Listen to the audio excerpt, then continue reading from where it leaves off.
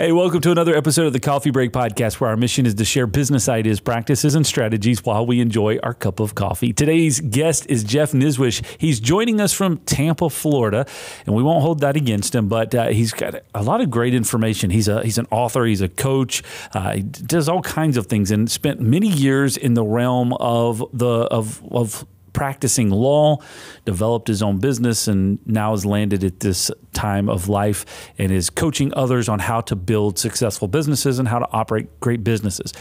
The guts of what we talk about today is holding people accountable. It's really an interesting concept of conversation and how you can change the dialogue as you're holding people accountable and getting them to commit to outcomes. I'm pretty interested in this conversation, and I can't wait to share all of the information with you. So grab a cup of coffee and join us for this conversation. We got so much to say. We got a podcast to make. We're sipping on lattes, and it's time for a coffee break. It's time for a coffee break. Oh, yeah. Well, Jeff, thank you very much for being here today. Excited to have you on board. You were obviously recommended to us from Marcy Rader, who was a fantastic guest a couple of episodes ago.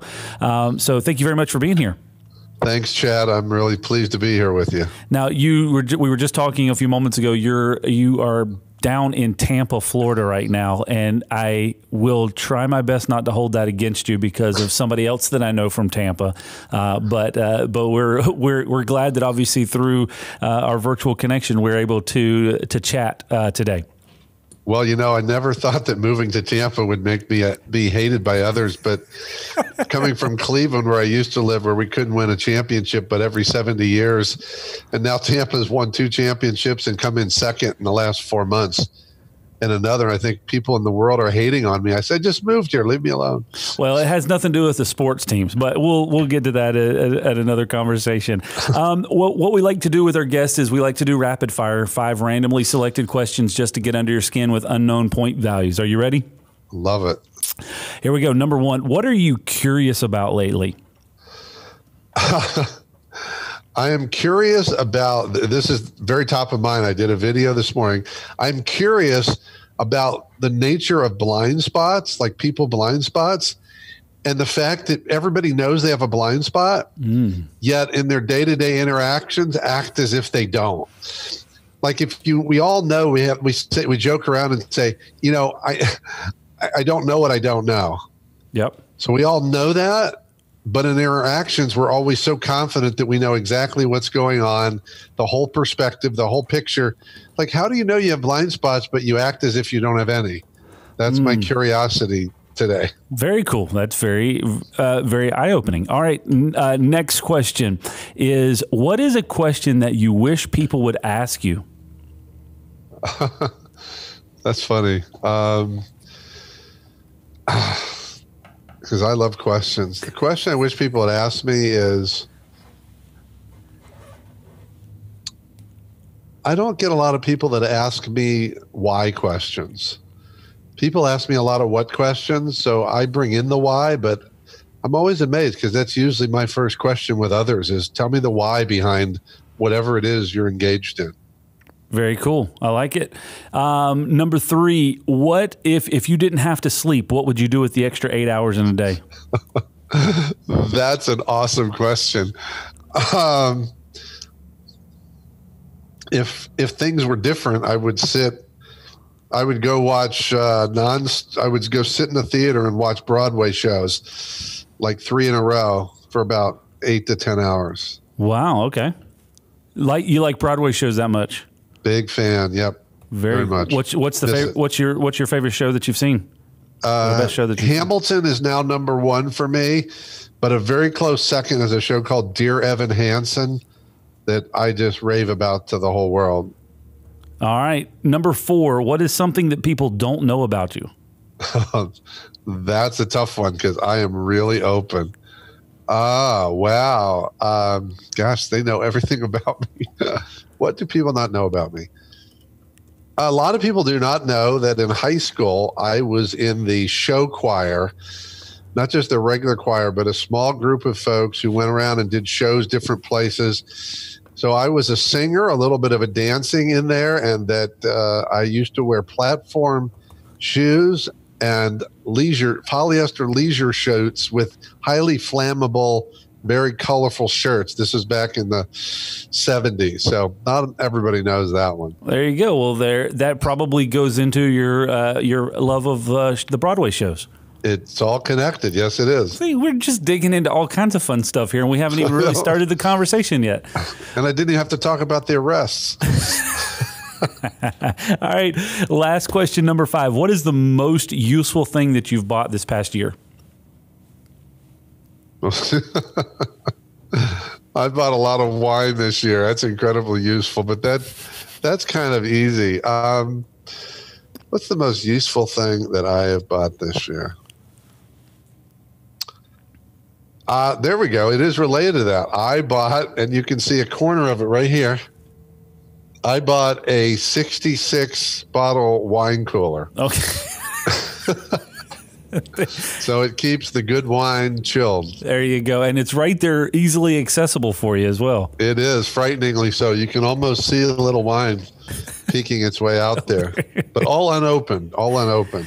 Very cool. Well, congratulations. You passed rapid fire. We'll give you a score of 796. So congratulations. Is that the highest ever, though? I got to know. Is that the highest ever? Probably. That's a question I learned from my dad. And I always said, the score doesn't matter as long as I pass. Yeah, as long as I won, actually. That's really what matters.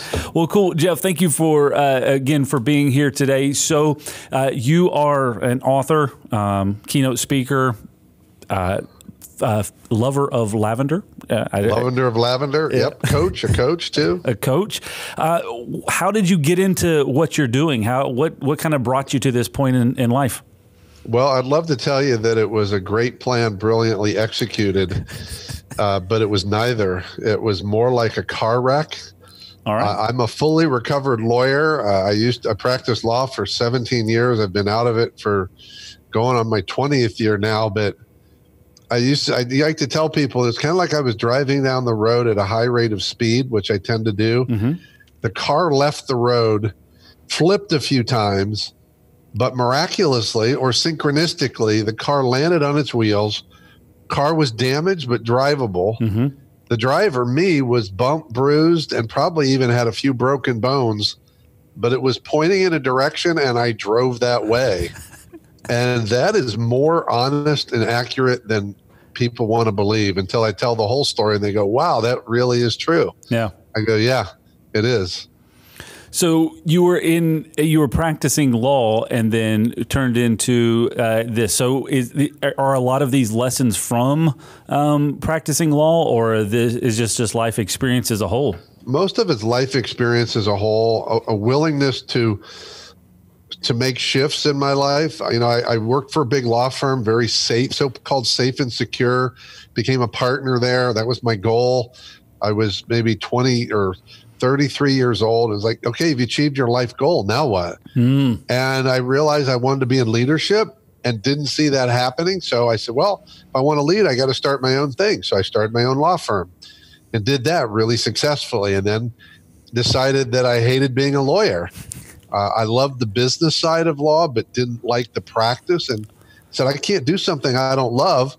So I walked away from all of it. I mean, all the success, the labels, the trappings, I even beat the legal system and had a really good balance in my life, but I wasn't happy. And I went on this journey, and the journey took me to another business startup, a big business failure where I learned a lot about myself more than anything. Then I got into business development, did that a while, but I kept sort of planting these seeds of things I liked, like writing a book here and there. And someone called and said, I read your book. Do you do coaching? And I gave the right answer, which is, yes, I do. Absolutely. And that's how I got here. Believe it. That's actually how I got here, was that kind of conversation. So it was really about becoming a listener in life and listening to the voices and the messages and following versus figuring it out. Okay, so you were telling me before we got started that you're working on your 5th book currently. What was the first book about? When did you release that? The first book came out in 2007. It was for lawyers on how to run their law firms like a business. Okay. Because that's the part I loved. And it was called Think Again, Innovative Approaches for the Business of Law. Okay. I'm interested in this. And you said you like why questions. So why would you write a book if you were a successful lawyer running your own law firm? Why would you write a book to tell other lawyers how to run a successful law firm or run their law firm like a business? Well, your question sounds crazy to me. and I get that, because when you said that, I said, well, why wouldn't I? Well, because I'm helping everybody else do better, because that's all I cared about. And I thought I had something worth sharing, and I said, let me share it. I didn't, because I've never really looked at people as competitors. We're all just doing different things in a different way, and there's plenty for everybody. So that question's like foreign to me. Like, why wouldn't I do that? Yeah, it's interesting. So in the locksmith and security realm in which we play as a business, it has been very intriguing to me. And what you just said kind of resonated very quickly, because the typical thing, so I'm a lawyer or I'm a security professional, and I decide that I want to have my own business. But at the heart, I'm a security professional or a lawyer, and the business side of things is the second kind of thing. You have to figure that out and learn. And so not everybody is primarily a business operator first, or a business philosophy first. So I can understand that process, and I've been around that. You can see a lot of really good security professionals that don't really have good on the focus on the business side. So being able to kind of bring those two sides of the perspective together makes the industry better as a whole, right? It does. And in that industry, and it's probably true in a lot of industries, but I'm going to say especially the legal is an example, accounting is another one. People learn how to do the job, but most of them didn't even take a class on business, let alone study business and leadership. And I'm here, I learn every day. You know, I have a podcast, and one of the reasons I have a podcast is so I can learn, and I listen and I read and I ask questions and I observe. But a lot of people who are really good at doing something, a lot of times they don't even like the business side. I was the opposite. I really liked the business side and liked the practice of law a lot less, it turns out. Yeah, it's funny that you say that. So years ago when we started our podcast, we started it for a very specific reason, to connect with people, to share ideas, and to create content that would be relevant to our customer base. And I've told many people this over the years. The reason that we have continued to do so, and how the spaces continue to grow for us, is it has been an educational experience for us. I get an opportunity to talk to folks like yourself and other business leaders and owners and people that are doing really interesting things in the marketplace by having these conversations. So it is a massive education piece. Yeah, right on, man. Right on. All right. So when it comes to running a business, you're good at the craft of doing whatever it is. Now you've got to switch over to the business side. Obviously, you just said, leadership comes into play, hiring, building a team. All of those things are coming into play if you're going to continue to grow. If that's on your trajectory, I got something here and I want to grow it. So when that happens, what is the typical process that people struggle with? Maybe especially in the law side of things, but just as a whole, you're dealing with businesses on a regular basis as a coach, I'm sure. So what do you see people struggling with? What are those decisions that they're struggling with along that path? Well, there's a lot of them. The ones that come to mind first is a mindset. I think too often people forget, and the pun was intended, people forget that they're in a people business. I don't care what you make or what you sell or what you create. It doesn't matter whether you have a product or a service, but you have people that work for you.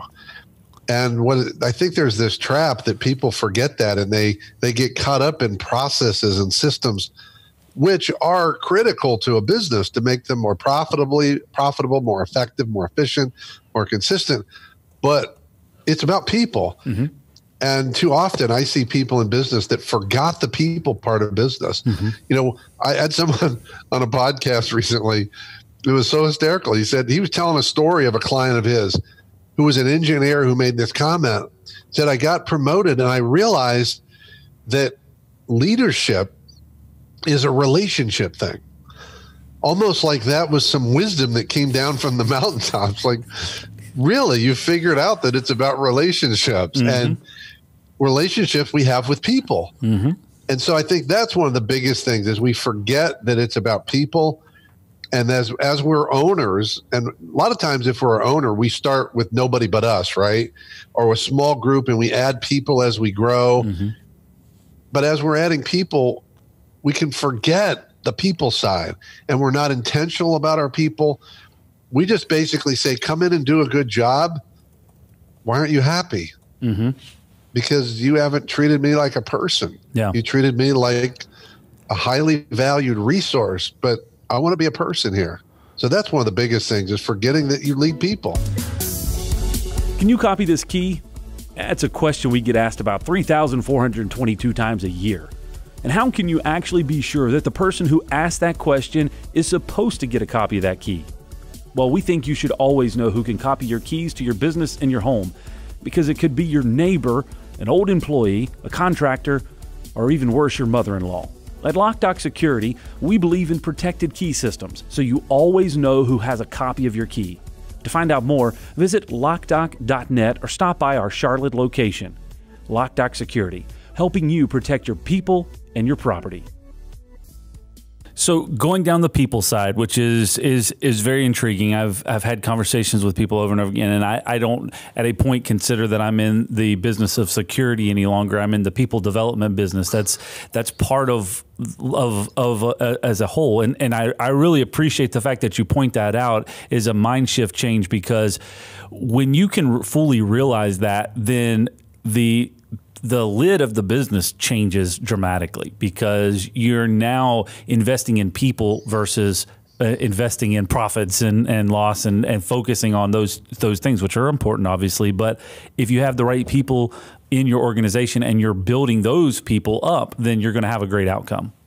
You will, and that is the real challenge I see, Chad, because it's easy to say it. It's a lot harder to put it in practice. Like, I'm a believer that leadership ought to be people first. I believe the best cultures are people first, and that's literal.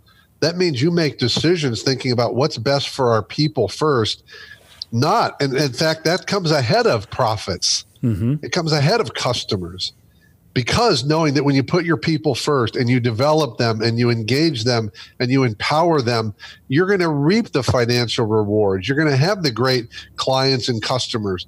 You know, I always say your clients and customers can't have a better experience than you're giving your people.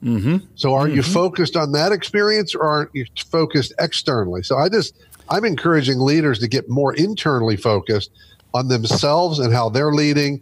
Are they trustworthy? Are they building trust? Are they engaging their people, empowering them, helping to develop them? That's what leadership to me is all about. And that's how you win at business, by taking care of your people. All right. So you said that this is something that's harder to put into practice. What are some things that you're coaching people on, or some ideas, some things that people can actually tangibly apply, going, okay, so I fall in that category. I understand what you're saying, Jeff. Now, what can I do starting tomorrow to start down that path? I'll give you my big three. All right. My big three. Number one is to understand the most important thing you can do is to build trust. And you should never assume trust, but we assume trust versus focus on building it. And every organization has trust issues. Whatever issue they have, it's a trust issue. But it's the most terrifying conversation, because we want to assume that we've got good trust. We don't want to acknowledge we don't, but we've got to acknowledge there might be a gap in order to actually work on it. So number one is, how are we going to enhance trust? And are we paying attention to the ways we're breaking trust every day? Number two is about impact awareness and responsibility.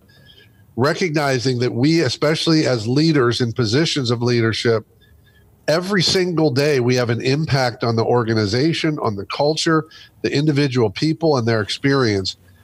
And to pay more attention and pay attention and be more intentional about the impact we want to create, And when we have an impact that maybe we didn't intend, to take responsibility for it. Like, to me, it's not acceptable for a leader to say, hey, that's not what I meant, Chad. I had an impact on you. I said something, or I didn't say something, or did it a certain way that caused you to feel less than fully valued. If I dismiss that, then I'm dismissing you. So the second one is impact awareness and responsibility. And the third, which is a huge one for me, is to pay more attention to our tolerance factor. Now, first of all, I want to be really clear. I believe from a diversity and inclusion and belongingness, we need to be more tolerant of our differences. However, what we're doing a poor job of is we are tolerating so many things and situations and people, and that's setting the bar for our organization.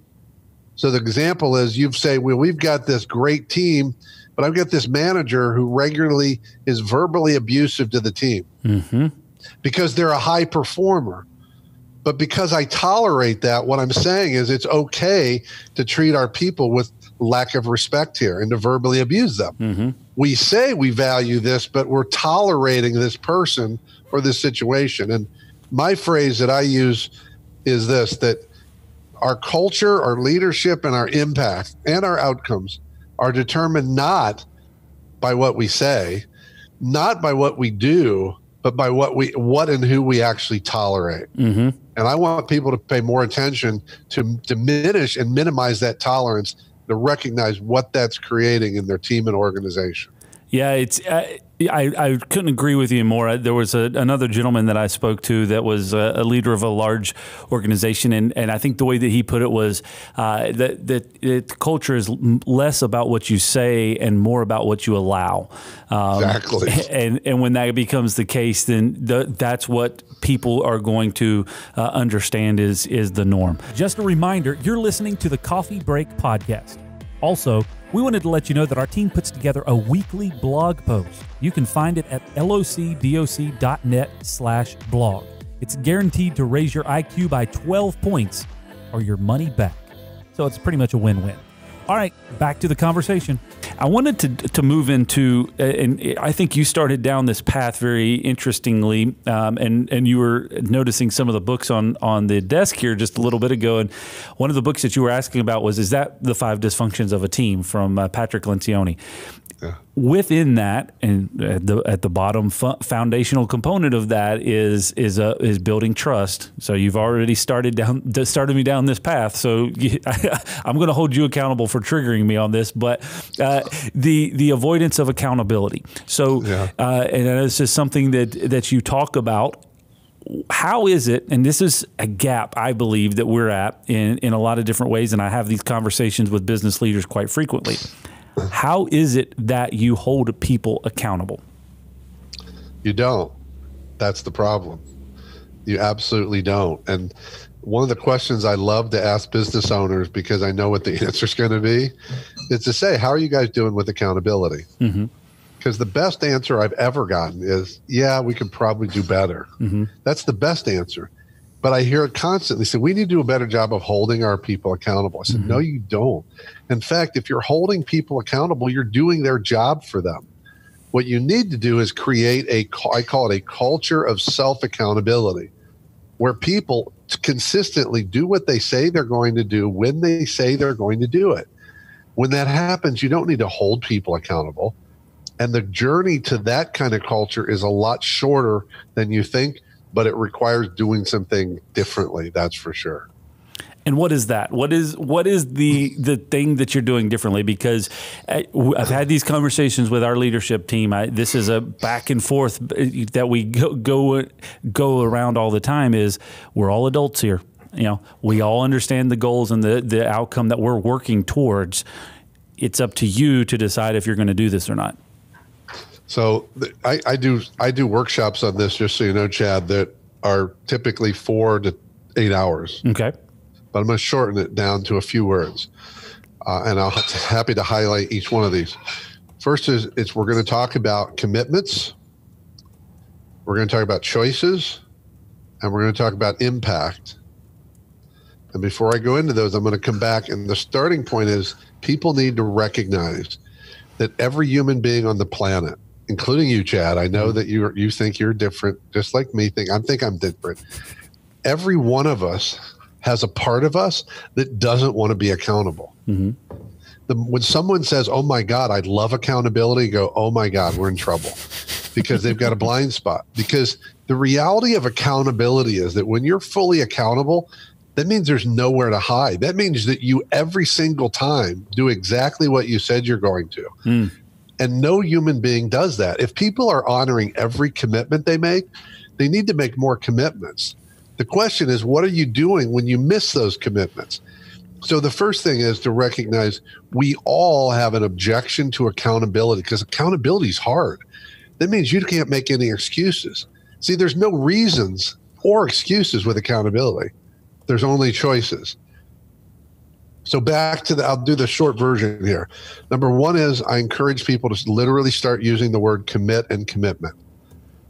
So you don't tell people what to do. You ask them for commitments using that word. So if I'm talking to you, instead of saying, "Chad, I need this by Friday at noon," or worse, I say, "I need this Friday." Well, when's that due? We're not clear and specific because we don't want to be. I want an out. But I'm going to say, "Hey, I need a commitment from you, Chad. Let's talk about it. When can you commit to have this to me?" If you say Friday, I said, "I don't know what that means, Chad. When exactly will you have this to me?" Well, I'll try to get it to you by 3. Yeah.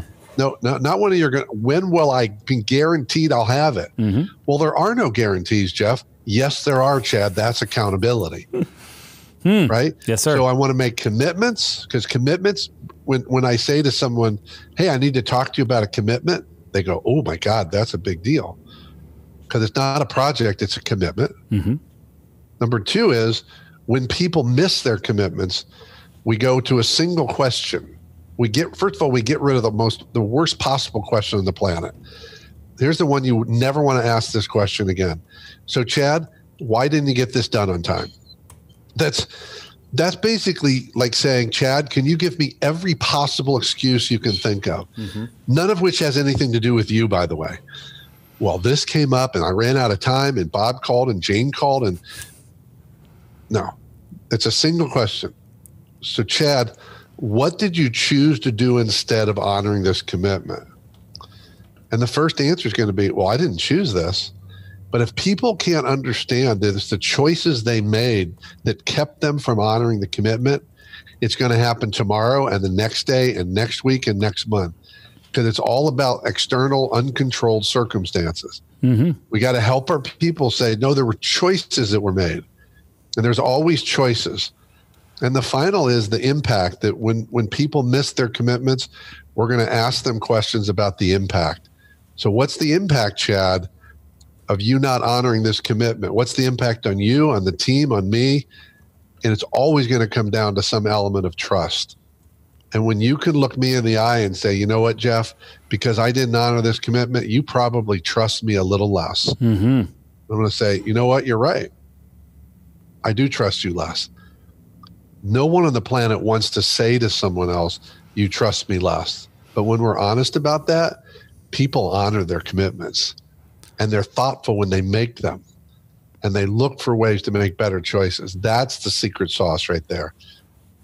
I like it. The first 3 of our core values for our organization is number 1, defining expectations.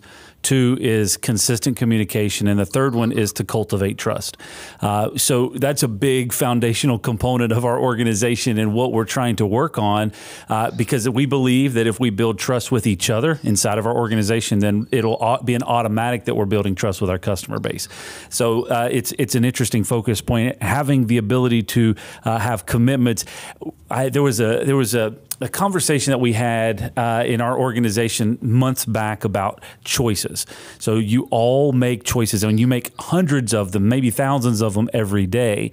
So what is that criteria by which you're making those choices, and that you ultimately end with the outcome or the impact, essentially, in your words, that you've chosen? So that's big. That's a lot to unpack in a very short podcast here.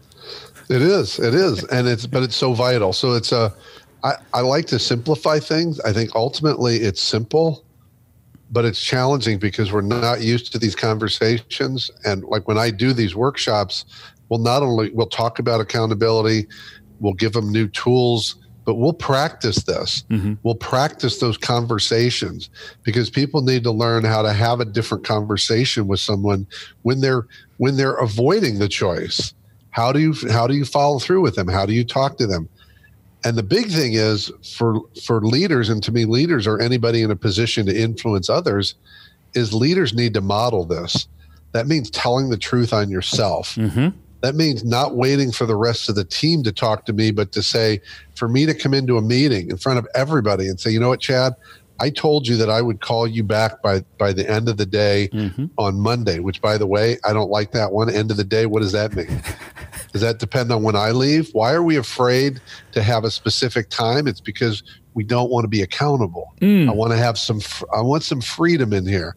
But I say, you know what, Chad, I didn't call you by 5 o'clock yesterday. The choice I made was, I can't say I got caught up in stuff, because that's not a choice. I chose to ignore the thing that popped up on my calendar. Or you know what? I chose not to put it on my calendar as a reminder. I chose to rely on my memory. So I did forget, but the choice was I chose not to document it in some way to assure that I would be reminded. What was the impact? You know what? You probably don't trust me when I say I'm going to do something.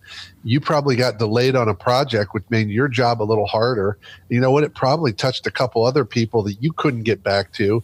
So I created this ripple of trust, and that's not how I want to be. And going forward, I intend to show you every day how I am someone who honors their commitments.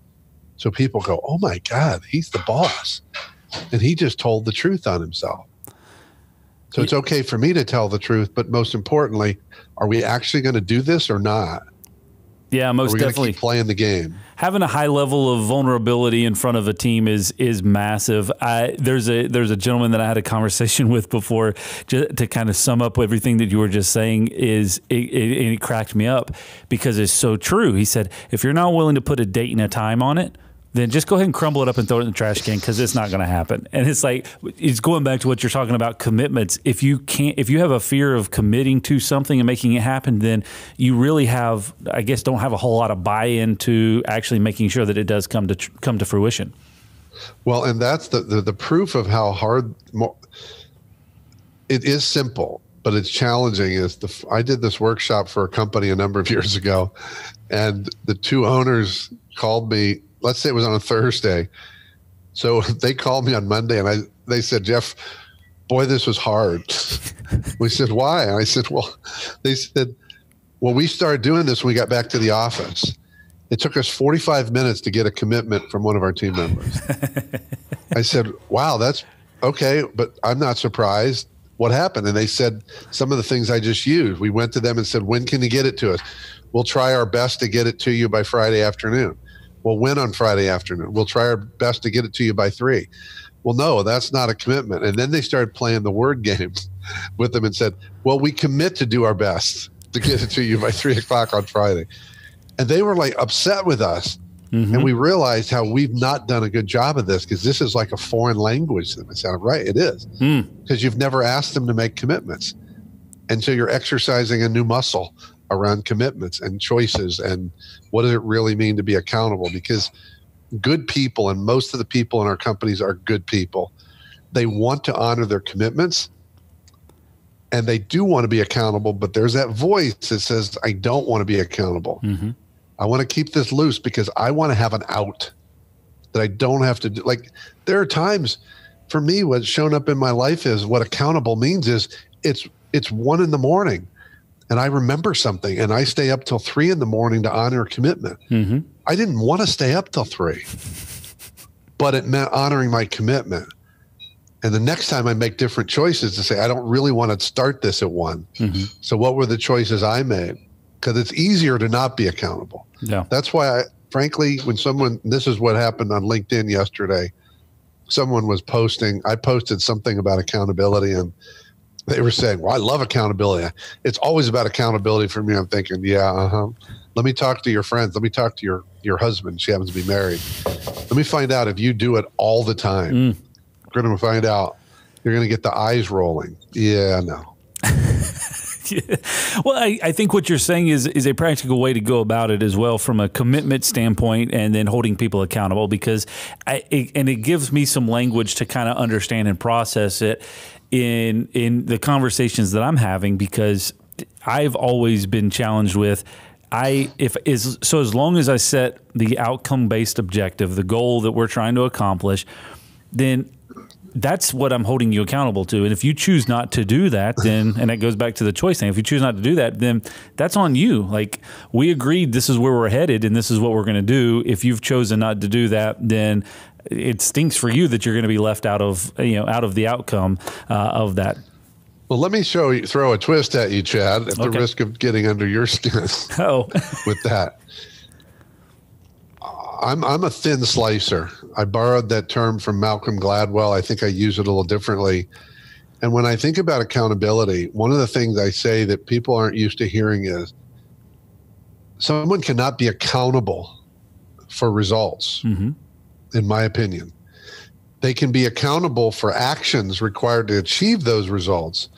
They can be responsible for results, but not accountable. And here's the difference. Accountability to me is about integrity. I made a promise to you, and if I don't honor that promise, I'm out of integrity with you. I'm not just out of account. I made a promise that I didn't honor. And that's why it works, because someone's making a personal promise to another human being. But when someone says, for example, if I said, Chad, here's your goal, and particularly if I give you no input, and I say, you didn't achieve your goal, so you're not an accountable person, that feels harsh because you didn't control all of it. What I am going to do is, here's the 10 steps that we believe will take to achieve that outcome, and you can commit to those, and you can be accountable, out of account for doing those, and you can be responsible for not hitting the outcome. But those are very different to me because it's about integrity. Most definitely. I love that. It's something from a self-awareness side of things that you have apparently been hanging out in our office over the last couple of months, because we've been going down this path of understanding that we have to be very focused and intentional about documenting and outlining the steps to get to the plan that we're trying to achieve. And all too often, folks of a certain type assume, all right, that everybody understands all of the plans and the steps that they've somehow surmised inside their plan or inside their head, and they have not clearly communicated it. And so if you've not clearly communicated it, which goes back to, again, kind of our core value number one, don't be frustrated with unmet expectations if you haven't clearly defined them. Then you're just simply setting up failure for your entire team because the plan has not been clearly defined. Exactly. And you said earlier, one of your core values is about clear expectations. I love that. A lot of people are not clear with their expectations, and then they expect people to comply with them. I think, well, why? Very cool. Very true. Very true. Jeff, I want to appreciate your time. You have unpacked I think a very fundamental component here when we talk about commitment and holding people accountable. I think, one of many things that people struggle with in the realm of managing a business is that one, finding good people and building that team. But once you have those people there, even if they're the best people in the world, if you're not on the same page with defining commitments and holding people accountable to achieve those things, then you're still going to have struggles. So I definitely appreciate you unpacking that with us today. You've got a lot of information online. You said that you do some workshops. You've got some coaching programs. Tell us a little bit about, hey, if somebody's listening to this or watching this and they go, hey, Jeff is a guy that I need to get in contact with to help us out with certain things. What is the process of doing that? Oh, it's pretty easy. As long as you can spell my last name, which is Nischwitz. You can go to my website, which is nischwitzgroup.com. You can email me, jeff@nischwitzgroup.com. Easy to find me, and I have a unique last name. So if you Google me, pretty much you're going to find me, not somebody else. Oh, there you go. And we'll definitely put a link to the website in the description wherever you're watching or listening to this. So be sure to check that out. Jeff, I really appreciate it. You've got several books. What's the latest book and what is kind of the concept around it if people want to read more? The most recent book, which came out in 2020, is called Just One Step, Walking Backwards to the Present on the Camino Trail. And it is about ways to live and lead differently. So it's not just about positional leadership. It's about life leadership, life livingship. But it's told against the backdrop of the story of me going to Spain a couple of years ago to walk a few hundred miles on something called the Camino de Santiago, which is a walking pilgrimage. So it's a kind of a memoirish about the walk and people I met and lessons I learned. But most important, it's about some different ways you can live today, and you don't have to go walk a couple hundred miles in Spain. You can read the book. Very cool. Well, Jeff, thanks again for joining us today. It was a blast. Great conversation. Thank you again to Marcy Rader for the connection and for the recommendation. Great information that you shared with us today. If you would like to find out more about Jeff or connect with him, make sure you do so in the link in the description below or in the show notes.